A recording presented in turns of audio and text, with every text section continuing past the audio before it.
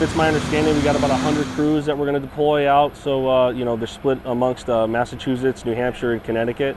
Right now we're located about an hour away from all the crews, the way they're stationed. So I know they're using today as a time to just kind of gear up and get their heads in the game and get ready for what's coming. So you know, they know it's going to be pretty ugly when they get there.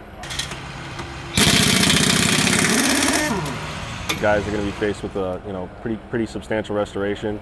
A lot of wire down, probably a lot of trees. We're talking a lot of the services to the houses are going to be ripped off.